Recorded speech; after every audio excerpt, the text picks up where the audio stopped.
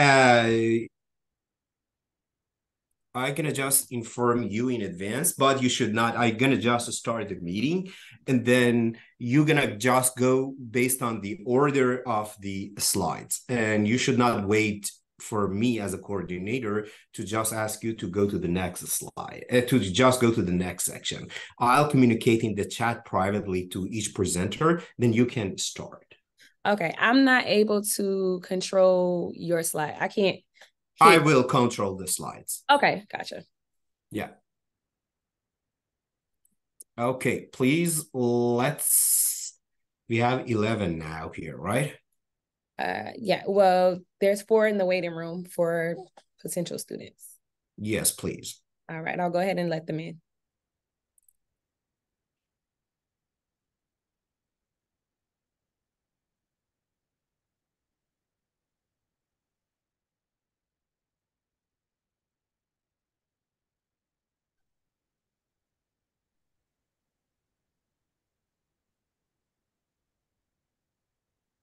Hello, everyone. Jasmine, all they are in? Yes, they are all in. Perfect. Hello, everyone. Thank you very much for being here.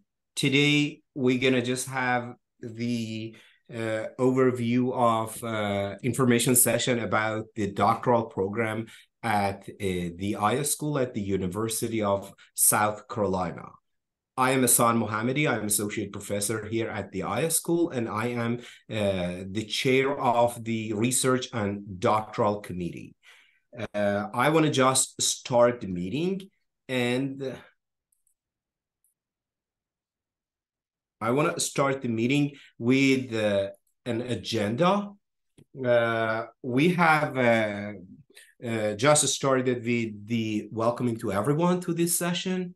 And then Jasmine Blackwell gonna talk about the PhD admission overview. Then members of research and doctoral committee, thank you very much. Dr. Rachel William, Dr. Liz Harnett, and Dr. Faili Tukifner. They will talk about the PhD program overview.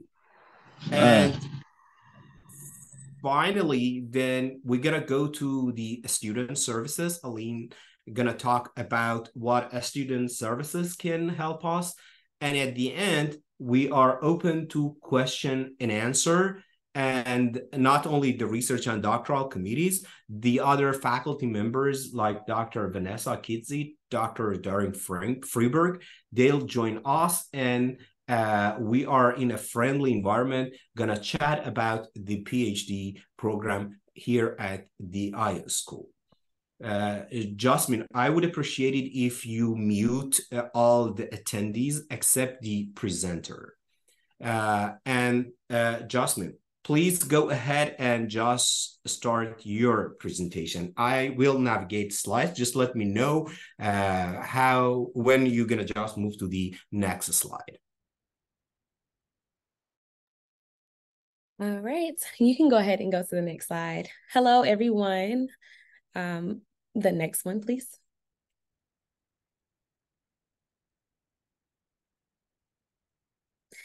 Hello, everyone. My name is Jasmine Blackwell. I am the manager of student recruitment here at the College of Information and Communications. And today I will be talking about the PhD admissions. So one thing to know, which is very important, is the GRE is not required for admissions for this program. So your admission decision will be based off of the other components that I will speak about in the application process. So one thing you do want to have first off is a bachelor's degree from an accredited college or university, or the equivalency to one. And if you have also a master's degree, it would also need to be the equivalency of from an institution here as well. Now, because we don't require the GRE, the things that you will need are your transcripts. So you will need your transcripts from all of your previous institutions. So one thing that is important to remember is you want to request all of your transcripts. So if you even went to a school just for one semester and took a school there and completed it, or a course there and completed it, you do want to make sure that you request all of those transcripts so that there won't be any holdups in your application process. You can request the unofficial transcripts and okay. You are able to request your unofficial transcripts, and you can actually put your unofficial transcripts on your application, which I would strongly suggest. If you don't have one at the time that you have that you submit your application, but you get it at a later time, you can always send it to me and then I can upload it into your application. And then you would also want to request those officials. The officials can be requested from your school, and then you will send them to USC. I always like to suggest the electronic version if possible, only because that is a faster method, but you're more than welcome to request the mailed version as well. And you will need those unofficials if you actually accept the admission and get matriculated into the program. You will also need to have at least a GPA of a 3.0 on a 4.0 scale. If you have any questions regarding your grade point average, or you may not be there, we do have ways around that. So just reach out to me with any additional questions about the GPA. We also would like a copy of your resume or your CV, and this is so that we can get an overview of your educational and professional experience that you have. And so when it comes down to the application, there's going to be kind of a two-part application. So the first thing that you will do is the graduate school online application. So that will just be the general application for the graduate school. And then you will do an iSchool supplemental application. And in that application, there's going to be a couple of essay questions that you will answer, which gives us an overview of your interest in the program and some things that your outcomes on what you will want to learn. The good thing about the application for the fall 2024 semester is that there are no application fees. So you don't have to worry about that $50. All the graduate fees are waived for that fall 2024 term. So great time on wanting to come in if you are wanting to, get that application done. The next thing that you will need is going to be your statement of purpose. And that's just going to be a written statement that kind of explains your research focus and your interest into the program. So that is one thing that you will also attach. And then you will also need 3 letters of recommendations. The letters of recommendations are to talk about your job and or your academic experience. So you do want to reach out to individuals who can really talk to your performance and give us an opportunity to know who you are. I would suggest reaching out to previous professors, advisors, someone who can really speak to you. So you would need 3 letters of recommendations. And then the last thing that you will need are your English proficiency exam scores if you are an international student. Now, if you have any questions about the scores, please let me know. There is an exemption list for certain countries. And then if you also receive your undergraduate or graduate degree, so your bachelor's or your master's from a school in the United States, then you are also exempt. So if you do have any questions about, the countries that are on that list, please reach out to me with any further questions. And you can go to the next slide. Now, the deadline to apply for the PhD program will be January 15th. This program is a program that we only admit for the fall semester only. So January 15th will be that deadline. And what happens after you submit your application and all the documents that go along with the application, your application will then get reviewed by our PhD admissions committee. They will review your application and all the documents that I just talked about, and then they'll make that decision. And your decision will normally be released to you in late February. So application turned in by January 15th, and you should hear something back by late February on the decision to be admitted into the program. All admitted applications will be considered for competitive funding unless you don't need any funding. There are typically 3 different types of funding that you are able to receive. One is going to be a graduate assistantship, and this is the main one if you are looking for some funding. There's also a tuition stipend, and then also a full cost of student health insurance. So with that graduate assistantship, once you complete that application, once you get into the program, then you will be able to talk about the options on how you are able to receive that during your first year. And you can go to the next slide. And now I'm just going to talk a little bit about the program cost. So right here, you would see this chart, and it does explain the program cost per credit hour. So as you can see, and for example, if you are a resident of South Carolina, the cost per credit hour is $572.25. So if you wanted to get your total program cost of how much the grad program will cost, you would just multiply that number by 54 because there are 54 credit hours in the program. And so one thing to know is if you do receive that graduate assistantship that I did talk about, then your tuition fee will go down to the South Carolina resident cost. So that would save you a good amount of tuition, a good amount of money on your tuition if you are to receive that. There are some other costs here. And then there are other ways that you are able to save money. So there are some outside scholarships that I can speak to you about and other things, if you are looking for additional funding for your tuition. But this is just an overall review of how the PhD program will cost. There is a one-time matriculation fee of $80, and then that is only charged once. And then there's also a technology fee of $17. So this gives the program costs, and then those are also all of the admission requirements. If you do have any additional questions and you want detailed questions about what may need to happen for your application, or any questions regarding your transcripts, or any types of ways for you to save money, please reach out to me, and I'll be able to give you my information at the end. Thank you so much.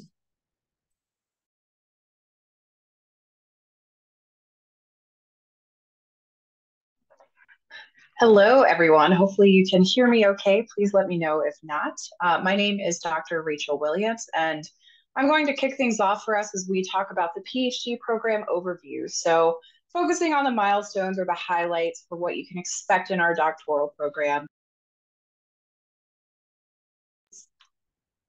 Next slide. All righty. So during year one, you're going to, first off, before you even start the program, you're going to be assigned an interim advisor. And this is the person that will kind of usher you into the program and connect with you right away so that you don't feel like you're all alone as you start the program. In addition to being assigned that interim advisor, you are going to participate in an orientation that's typically right at the beginning of the fall semester, a couple days before classes start, to get you oriented to the program and so you can meet your fellow doctoral cohort folks. One thing I do want to note is that we have a doctoral handbook that goes into all kinds of detail about everything that you can expect with the program. As a new faculty member, I've been reading through that handbook as well. It's something that we revise every year. We're in the process of revising it right now. So you'll get the up-to-date, shiny, revised handbook before you start the program, but you can always refer to that for any information that we go over today. After the summer for your program, during the fall for the program, you'll start off on your coursework, which is really kind of the first big chunk of the doctoral journey. You are required to start out by taking ISCI 801, which is Research Issues in Library and Information Science. Other than that, you do have additional required classes that you'll take, but you can take those in whatever order makes sense for you and what's offered during the semester.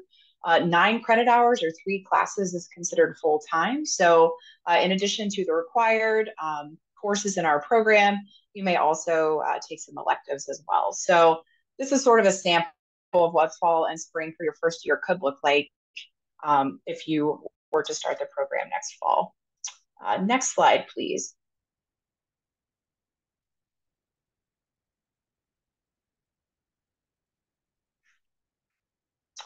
Alrighty, so to dig into the classes just a little bit more, in terms of the course requirements, we actually have 54 required course credits, but 15 of those are those required core courses. So it's ISEI 801, 802, 803, 804, and 805.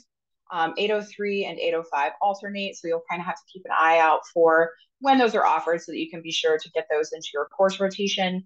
That's definitely something that your advisor can help you out with.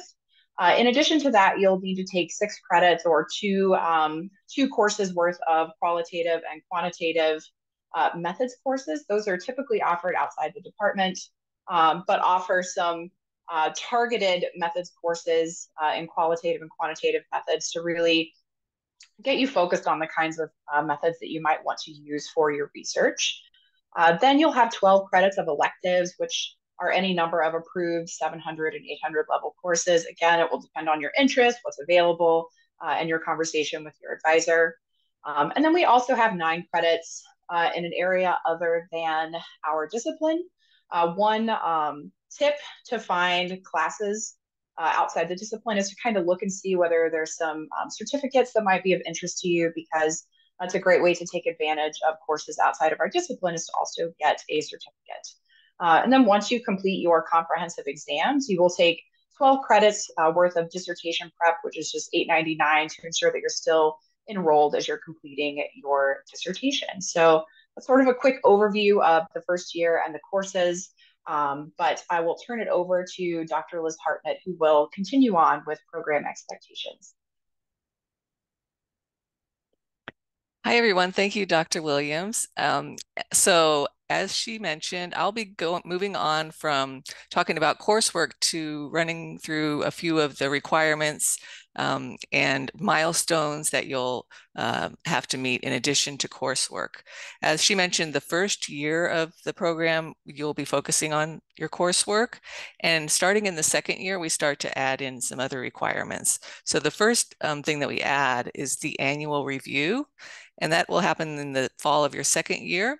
And this is just a way for us to keep track of your progress and make sure that you're keeping up with your plan and moving along as you'd like to do. So the annual review is really a report from you. There's a form, online form that you fill out that's very detailed and asks you to report on what courses you've completed, as well as any kind of research activities or writing that you're doing. Have you had any publications in the past year? Any honors or awards? Have you been teaching? All those sorts of things that doctoral students do. So it's a great idea to start right at the beginning, keeping track of all of those things so that your annual review is very easy to write up. Your advisor will contribute to your annual review and discuss it with you, and compile a bit of a report to add to yours, which is sent to our committee. And then we, in turn, respond with a letter with recommendations for ways that what you might need to focus on in the coming year, or areas that you might want to pay a little more attention to based on your report. So it's intended to be helpful, and it does help us keep up with everyone's progress. Then the next thing that we add in, and this might be year 3, or it might be the end of year 2, depending on how many courses you're taking at a time. But the qualifying exam is really not an exam exactly, but it's more a way that you are demonstrating to us that you are able to engage in research, conduct research, and report on your research. So composed of just a full paper or proceeding that's been accepted to a peer-reviewed journal or a conference, or presenting such a paper at a conference. So this can be done, it can be done anytime. It says post coursework, and it can be done right after you finish your coursework, but of course the project should probably be ongoing and in the works as you're finishing up your coursework. So it varies when people do their qualifying exam, but you do need to do it promptly after completing your coursework. And the link here is for the qualifying, all the forms that you need as you were going through this process. You'll see in our PhD handbook there are some milestones pages that also include the activities for each year, as well as which of these forms are required along with those activities. Okay, let's have a next slide, please.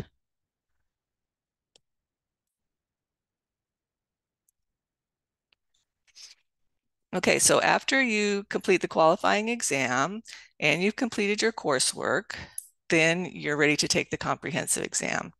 And oftentimes the comprehensive exam is taken the semester after you finish your coursework. So the next semester, or within about 6 months of finishing your coursework, you have up to a year to complete the comprehensive exam. So this comprehensive exam is our way of ensuring that you're ready to write a dissertation, basically, that you have enough of a handle on your subject matter and your knowledge is broad enough that you're going to be able to focus in and write a good dissertation.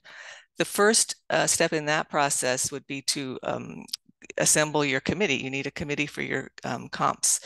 You'll appoint a chair and a committee of at least 3 members, and 1 member has to be outside of the iSchool. So it could be another area that relates to your research.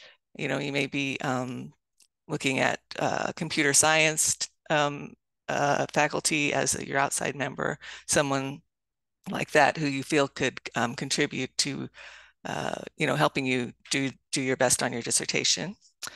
Then the chair can be your interim advisor or a completely different person. It depends on how things have worked with your interim advisor and whether you decide to continue working with that person. The chair and the student work together to develop the questions for the comprehensive exam and a reading list, and the committee writes the questions. So there are 6 questions. 4 are related to theory, 2 for library and information science theory, and then 2 for outside theories that you're going to pull in and use in your dissertation work, or that we relate to your topic, and then 2 questions about research methods. So the exam has 2 parts: of written. The written part is a minimum of 30 pages, so 10 pages, no, 5 to 10 pages per question. And you have 1 month to work on your written exam. And 2 weeks after that is submitted, you'll have the oral exam where you get together with your committee and discuss the exam questions and your answers, and then they decide whether you have passed.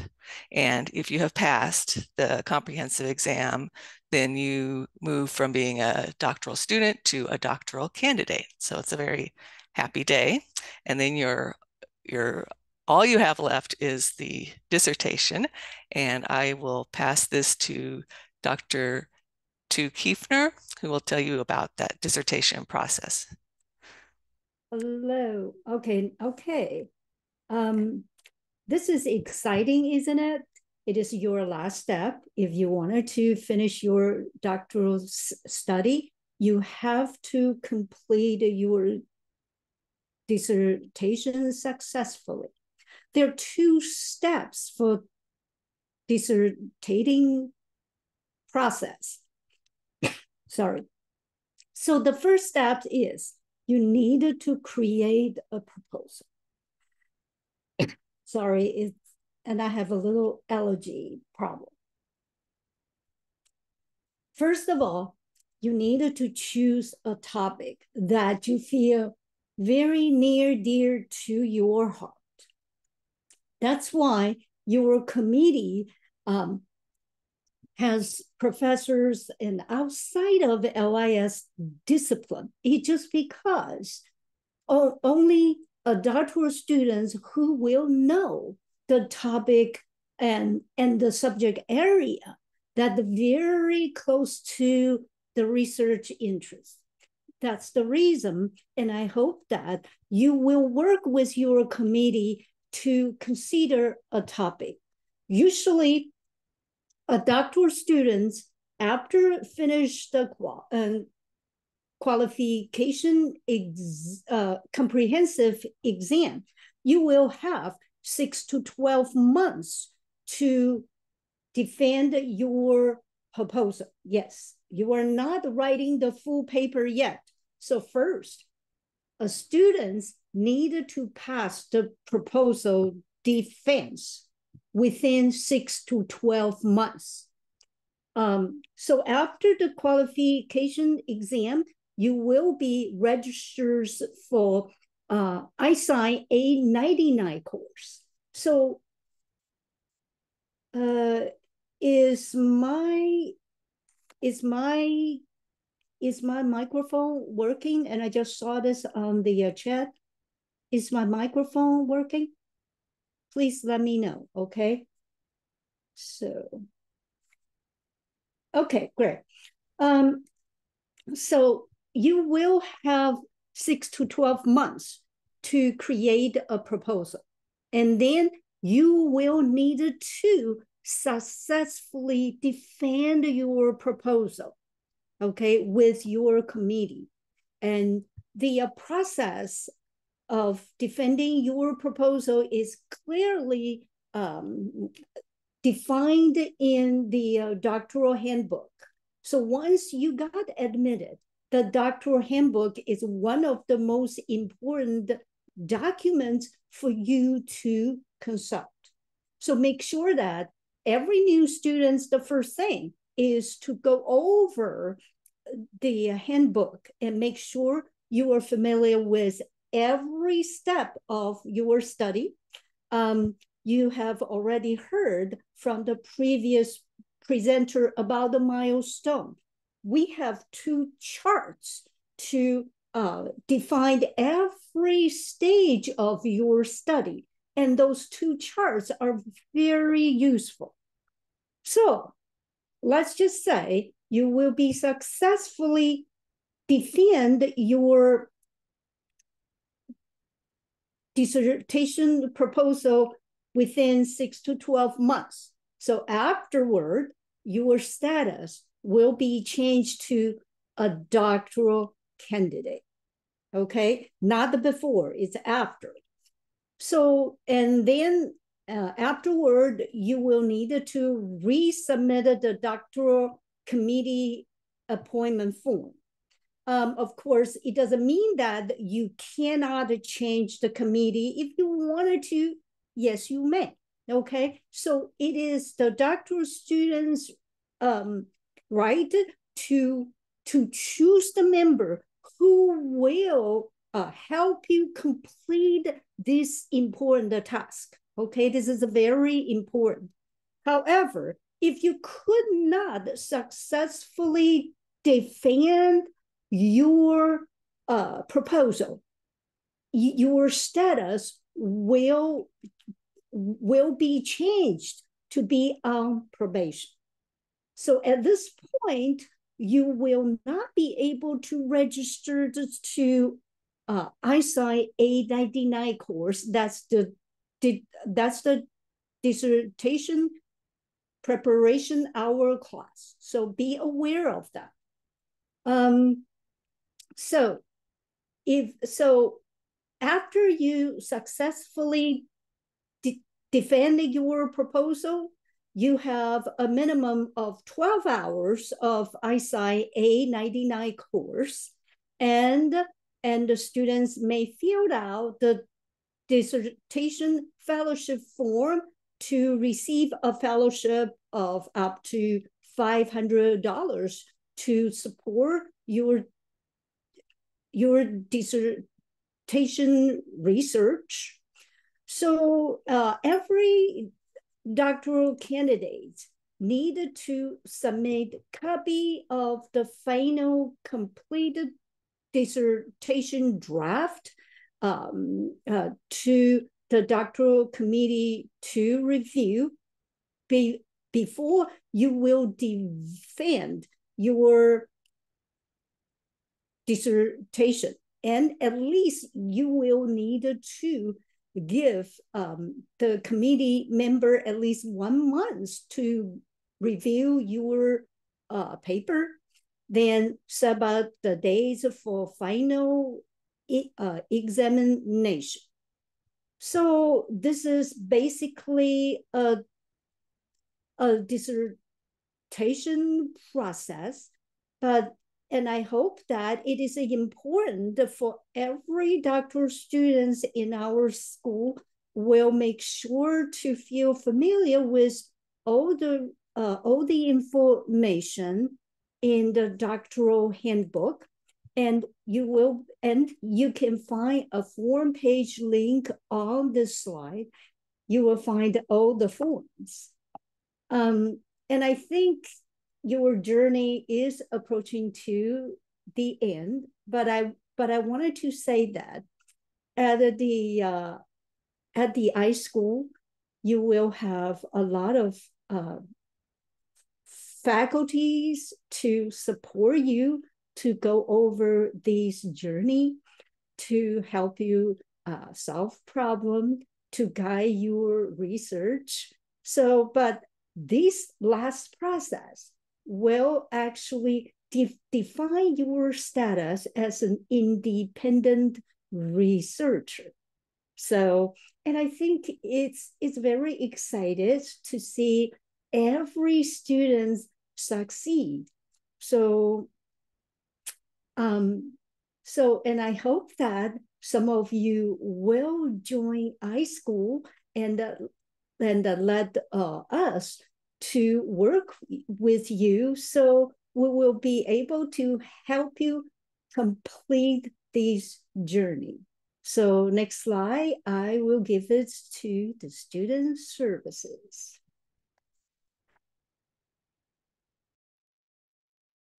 Hi, my name is Ellen DeMonico. I'm the Graduate Student Services Manager here in the iSchool. So we have an office here where we work with all of our, all graduate students, so our master's students, but then also the PhD students as well. So if we can go to the next slide. Perfect. So we're here to support you. As you heard, you get a lot of support from your faculty, and that is absolutely so important.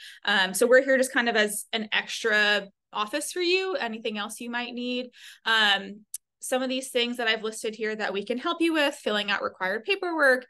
We maintain an internal file to keep track of your paperwork and assist with university forms. Those all kind of go together.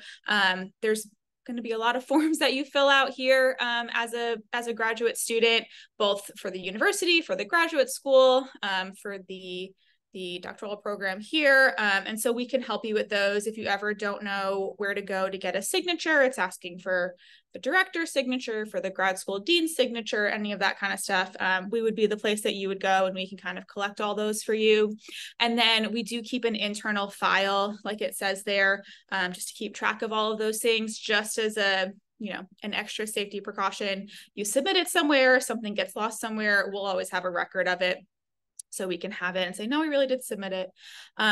So we help with all of that. Any other kind of like university forms, I've helped students, you know, if they had to get into a class late, there's a form you have to sign for it, or something like that. So lots of forms here. We can also assist with course registration, less so with the advising you on which courses to take. That's more going to come from your faculty advisor, but the actual course registration process, if you run into an issue, you're getting a restriction on a class, maybe, you know, one of those classes outside of our department you're taking for your methods or for your cognate or something, and you have to get an override for that, we can assist with that. Or any kind of holds you might have on your account. We can't lift all of the holds, but we can tell you where to go.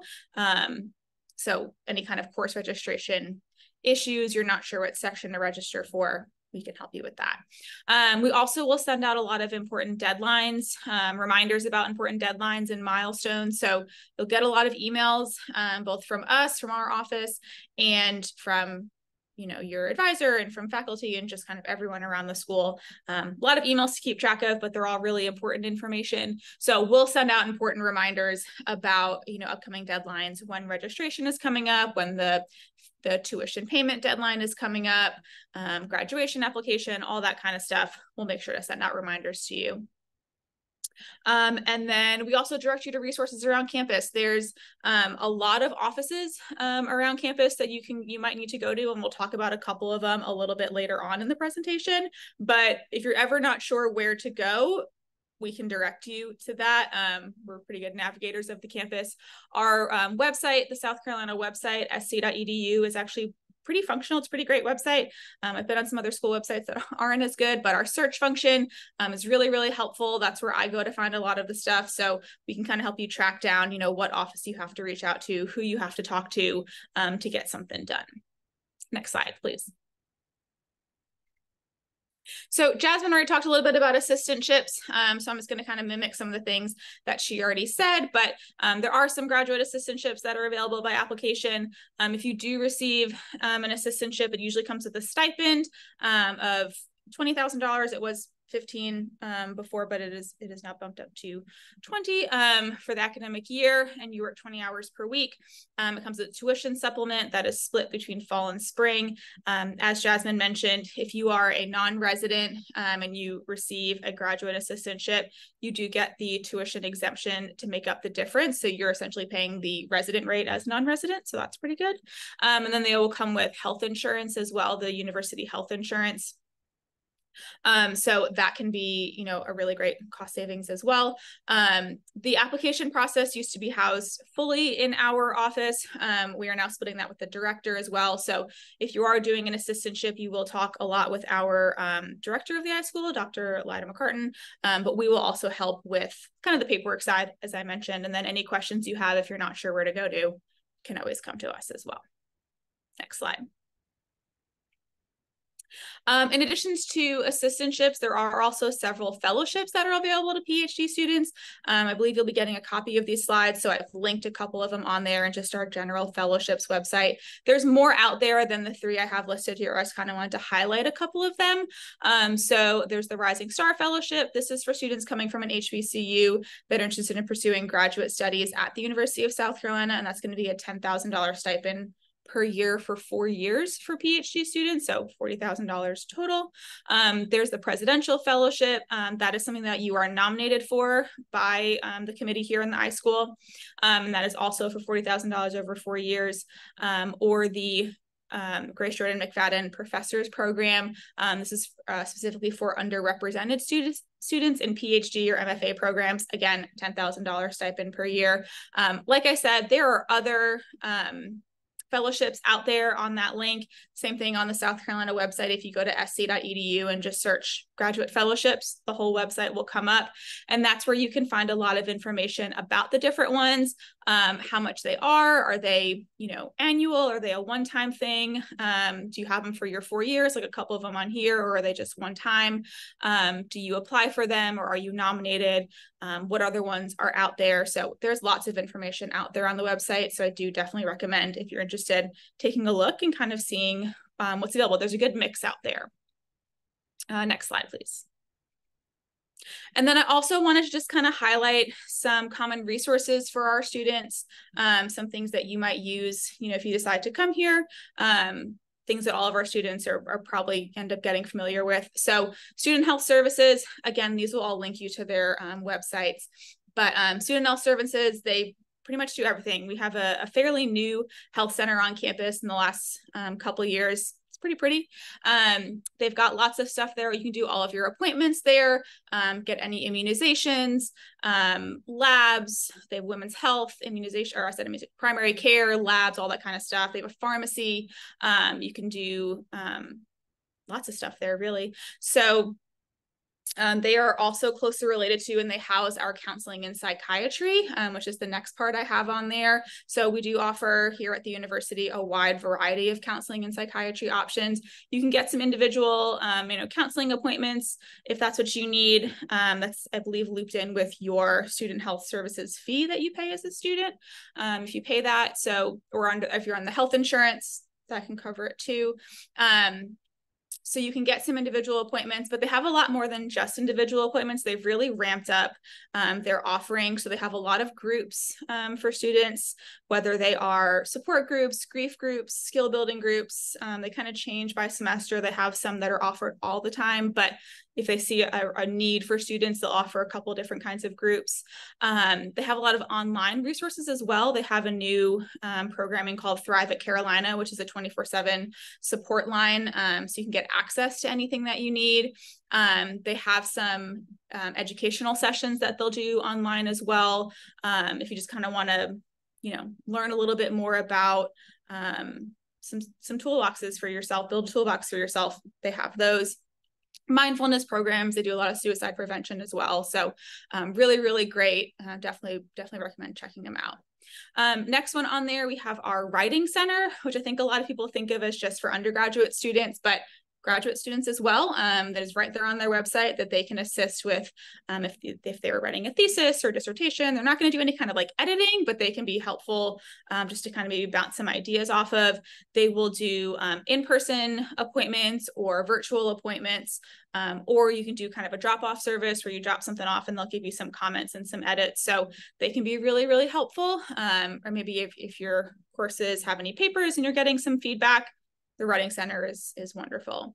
Financial aid, if you are using loans to pay for any of your school, this is an office that you will become very familiar with, I'm sure. Our financial aid office, that's where you'll go if you have any questions about your financial aid.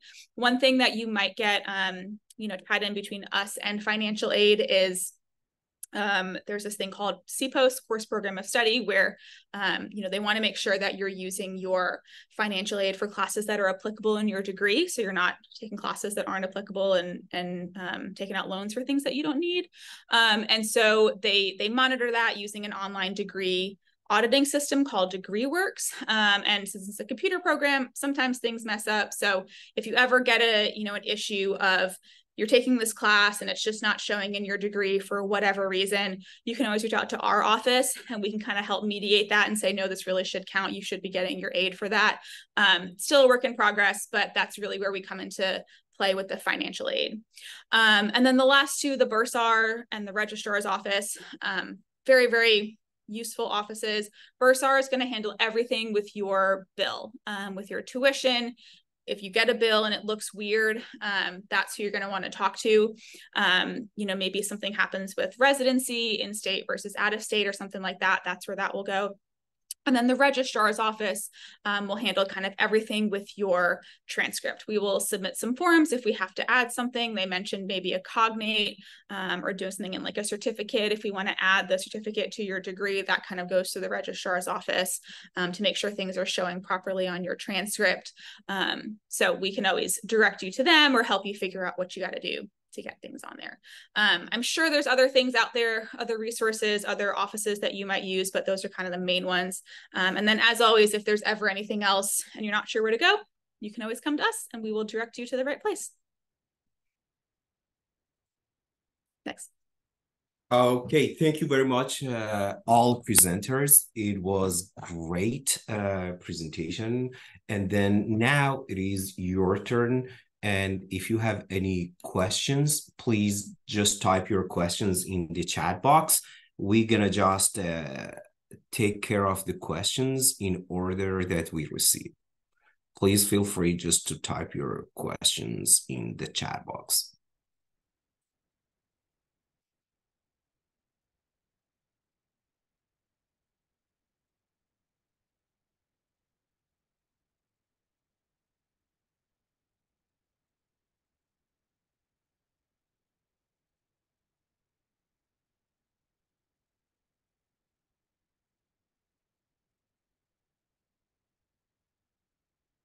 Okay, while we are waiting for the questions, I would appreciate if the other faculty members, if they like, they can introduce themselves and the research interest that they follow, because some applicants, they may be interested to work with you.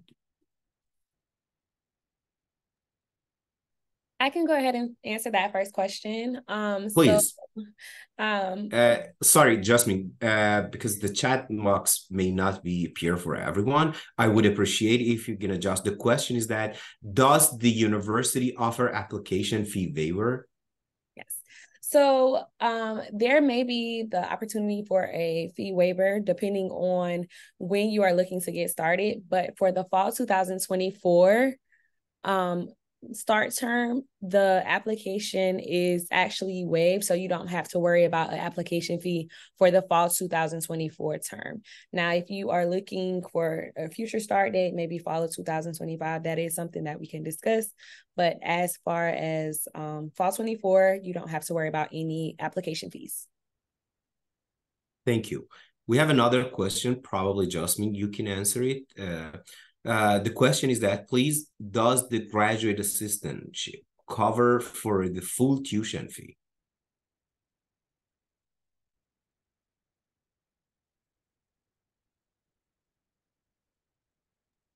So it does not cover the full tuition fee. Ellen, can you piggyback and give I believe the exact price that you, or the amount that it covers? Yeah.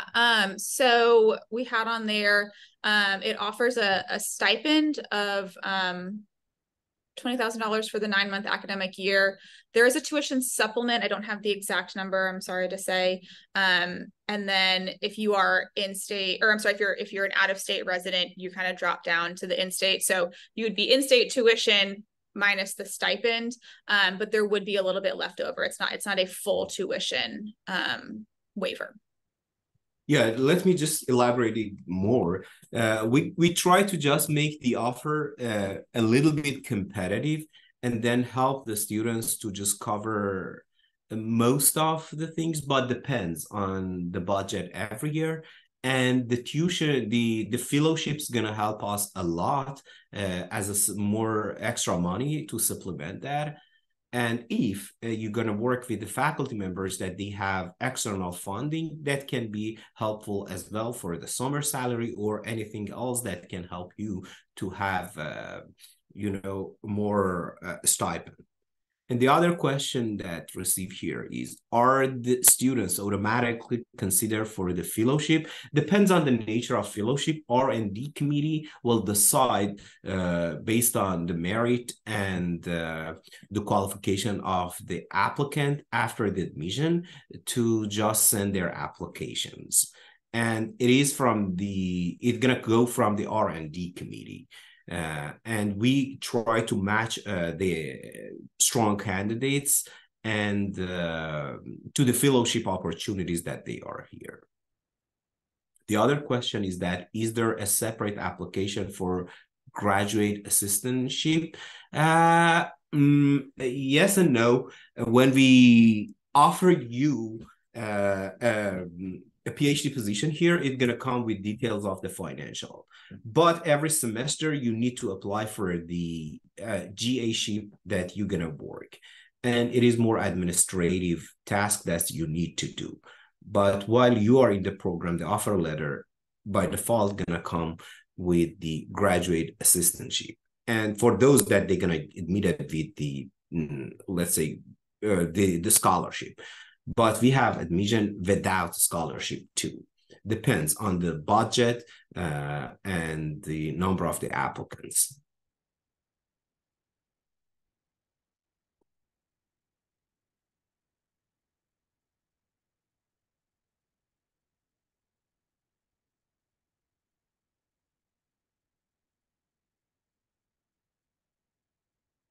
Please type your questions if you have any extra questions in the chat box. We're going to just look at it.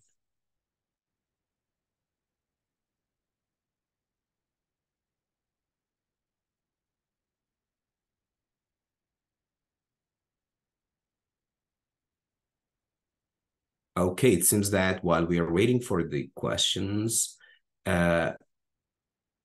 I want to ask Dr. Ketzi and Dr. Freeberg if they like, and if it is possible for them, introduce themselves to the audience and the potential applicants that they like to work with them.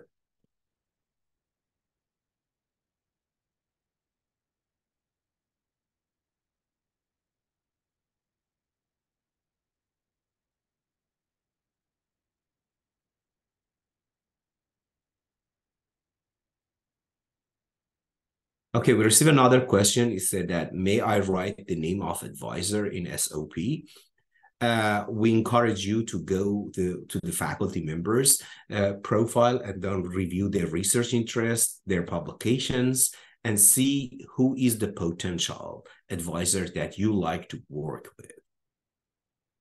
Yes, it would be a plus if you can just articulate who you're going to work with as a potential advisor.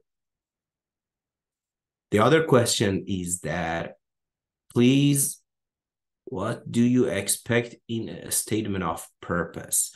You need to just, in the statement of purpose, you need to just highlight the research interest, your background.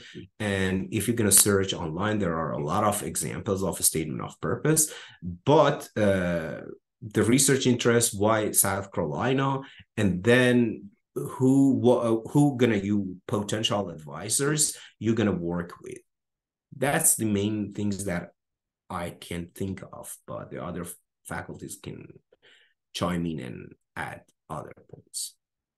There is another question said that, does professor offer TA/RA assistantship separately? No. The graduate assistantship gonna come from the school, and this is all the funding package that gonna come through the school, and it's gonna just clearly mention in the offer letter.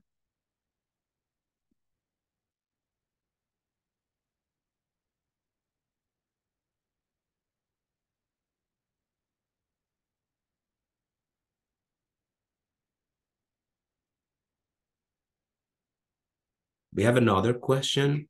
When should I expect the admission decision? We review the applications in February, and we do our best, depends on the schedule and the plan of the R&D committee. Usually late February, early March, we decide and we inform the potential students that they gonna join us with the offer letter.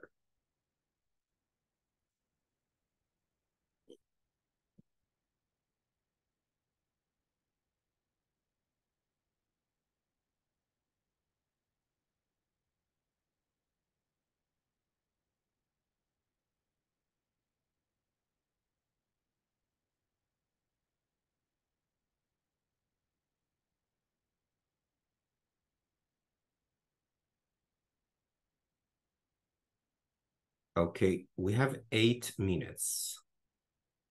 Please just type your questions if you have any extra questions.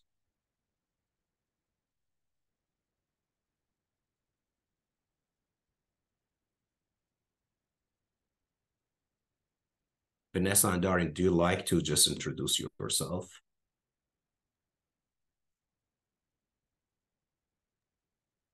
I was trying to throw that into Darren's court, the ball, but I'm happy to. Hey, everybody, my name is Vanessa Kitsi. I'm an associate professor here at the iSchool. I've been on the research and doctoral committee in the past, and I work with doctoral students.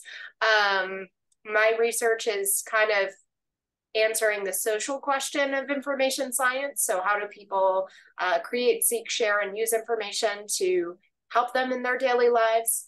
And I particularly try to answer that question through the lens of the experiences of LGBTQ communities and within the context of health information. So yeah, I like to do research with students. It's fun. And yeah, hoping you'll consider our program. Hey everybody, sorry, I was talking for a while before, and apparently my mic is not working. So I am Darren Freeberg, and I'm an associate professor here in the iSchool. My research is generally concerned with the workplace, information behavior at work, knowledge management, things like that. I've recently been looking a lot more at public libraries and public library staff, trying to figure out some of the attrition problems, particularly now as library staff are targeted and seen as the villains for a lot of the what we would consider really great work that they're doing.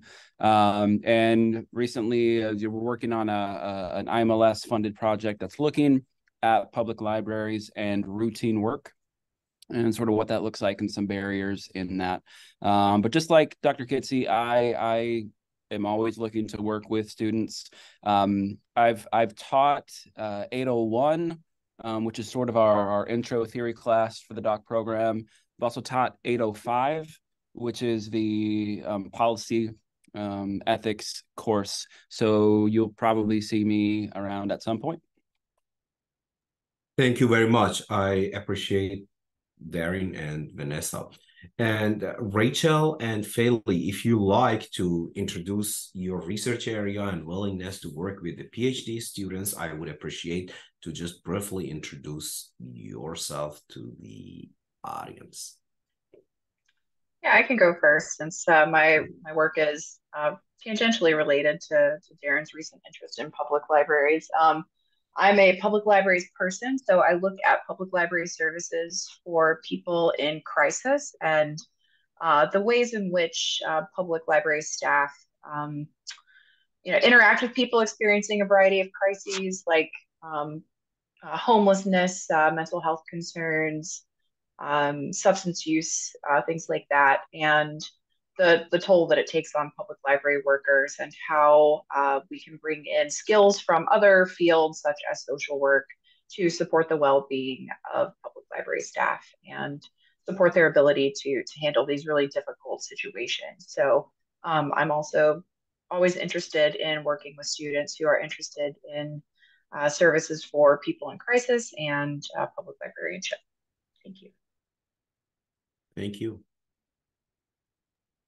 Hi, my name is Faili Kiefner. I am an associate professor at the iSchool. My career, my research interests pretty much centered on two things. First is the health communication, health librarianship, and evidence-based health information access, and the digital health literacy. I am also a World Health Org and the CDC trained infodemic manager.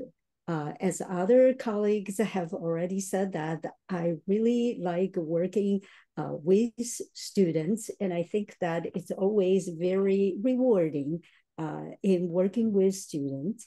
Another part of my research is actually about the disaster information services provided by local public libraries to their communities. So I have already studied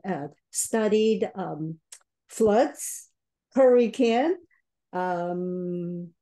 wildfire, and then I'm going to study tornado this year, pretty much approaching to the end of the year. And then hopefully next year, I will study earthquake.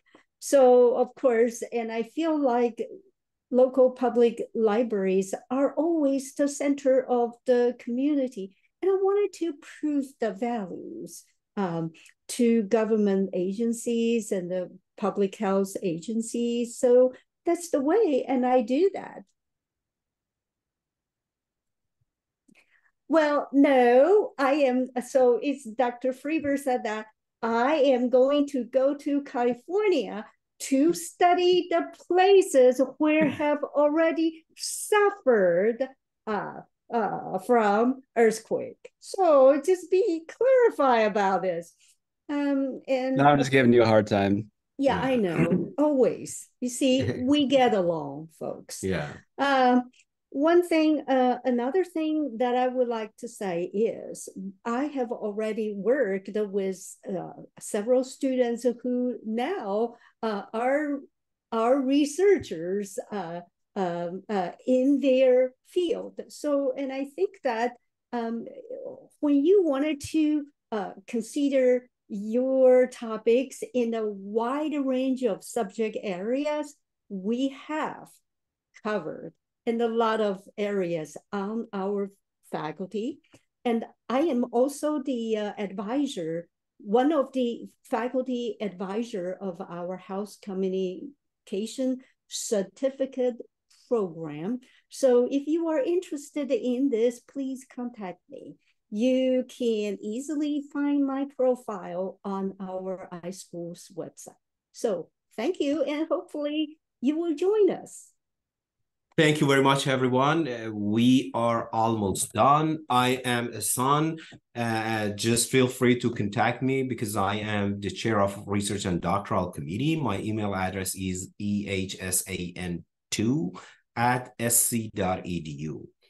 It's all my pleasure to just having you all here today, and we'll stay in touch. Thank you very much. Have a good day. Bye-bye.